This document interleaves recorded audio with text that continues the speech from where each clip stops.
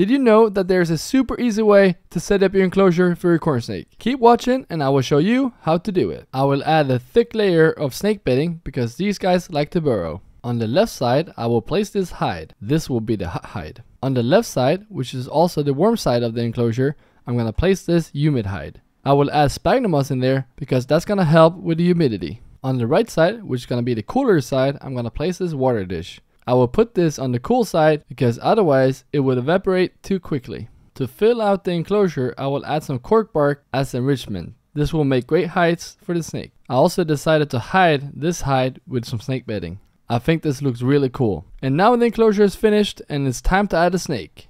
Here is Pretzel. To heat the enclosure, I will simply use a heat mat under the hot side. Follow for more content like this.